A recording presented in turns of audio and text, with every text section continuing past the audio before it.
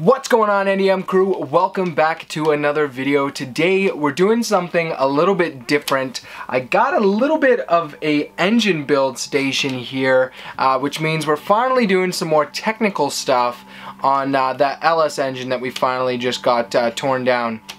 Specifically, we're going to be talking about a Trunnion kit. If you don't know what that is, that's okay. Let's just dive right in and we'll hopefully fix that.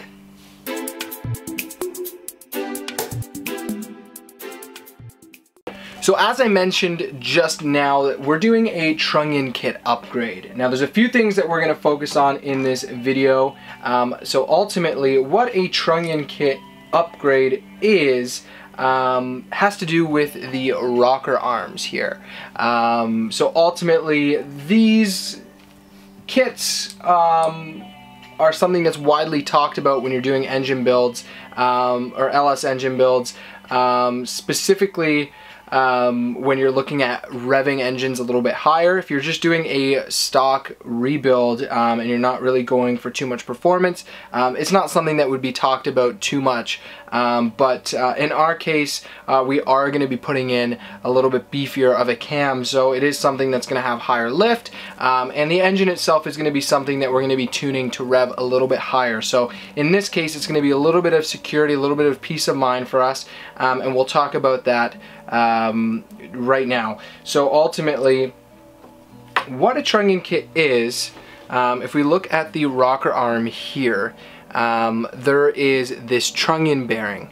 So if you see in the middle here, and I'll see if I can get a shot, I'll probably get some other extra shots that we can look at right now, but there is a trunnion bearing right in the middle here, and ultimately this is what the rocker arm pivots off of, is these bearings here. So as you have higher lift, as you're revving higher, puts extra stress and strain on this bearing here. Now the type of bearing that this is actually a needle bearing, but it's an open needle bearing.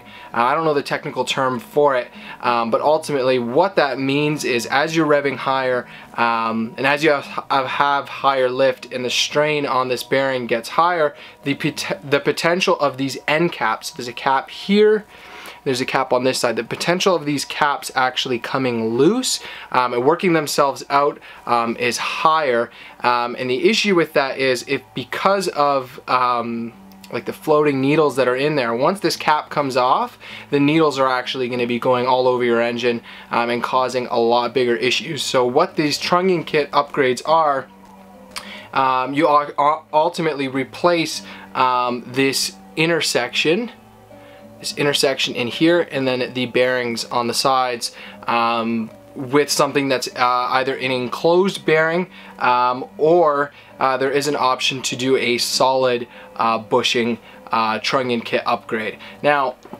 these kits here, these upgrades are fairly inexpensive, and if you're going to be doing a build, I would suggest that this is something that you definitely look into. Ultimately, it's not going to be something that is going to, you know, put your build out of budget kind of thing. Like for example, the kit we're using today is a Brian Tooley Racing kit. It's their version 2, so it's a little bit more expensive than their V1 kit. Their V2 just has a little bit better oiling, so I figured that would just be a better option for me.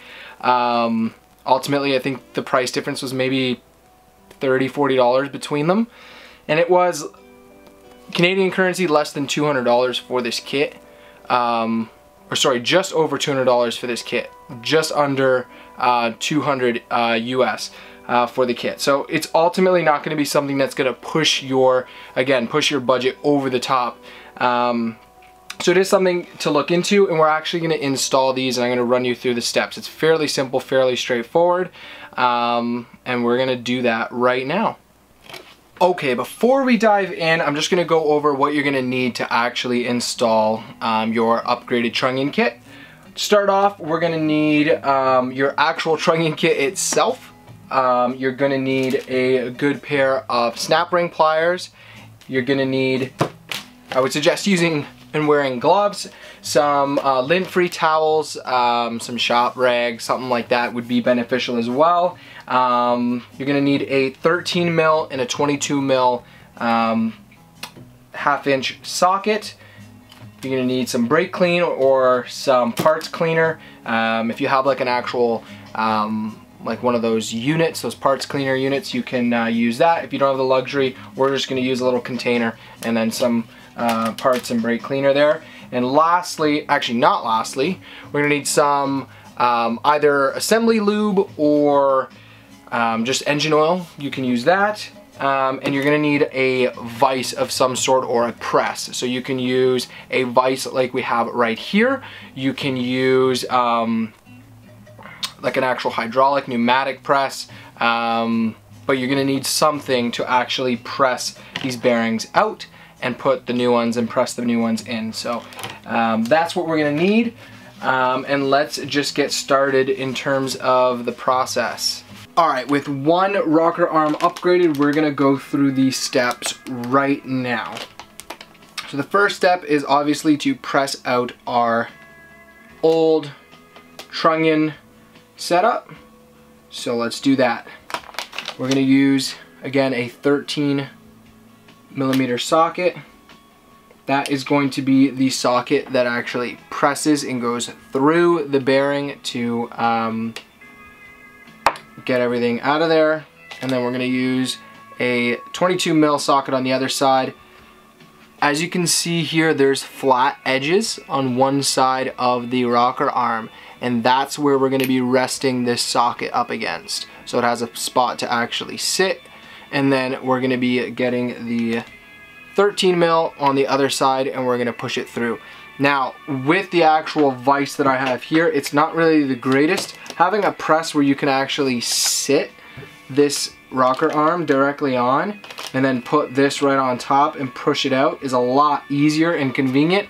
But obviously, if you don't have that, you can't use it. In my situation, the vise that I have isn't actually hard mounted to this table, which is making it a little bit difficult to do, but hey, we'll get it done. So let's press this out and then we'll move to getting the new one in. Just a quick disclaimer, the install process that I'm going to be going through today may be slightly different depending on what kit you have, so just keep that in mind as you're going about your Trunnion kit install. With the stock Trunnion bearings removed, we can move to the next step. We're going to start by cleaning off the rocker arm and adding some assembly lube or oil to the bearing mating surfaces and one of the bearings included in your kit. Now, we're going to install the bearing on one side, ensuring the letters of the on one side of the bearing is facing outwards. And there will be some flat washers or parts included in the actual kit to assist with this installation. With the bearing installed on one side, we're going to add some assembly lube to the actual center section and the other bearing. We have to install the center section first, and then we're going to press the other side of the bearing in, again making sure the lettering on that bearing is facing outwards. This is going to actually enclose that center section, keeping it in place. Just note, when you're pushing in the final bearing, you have to make sure that everything is lined up correctly, as the bearing might not fully seat. But once we have the bearings on both sides completed, installed, we're going to add the washer as well as the snap rings, and that's it. Your Trunnion bearing install is complete. The only thing that's left is to repeat this process on 15 more rockers and you'll be good to go. Make sure you guys take your time, be patient. It did take me a few hours to do this, but hopefully it will be worth it in the end and we won't have any issues down the line. But that's going to be it for this video. Hope you guys enjoyed it, and we'll see you guys in the next one. Peace out and stay classy, crew.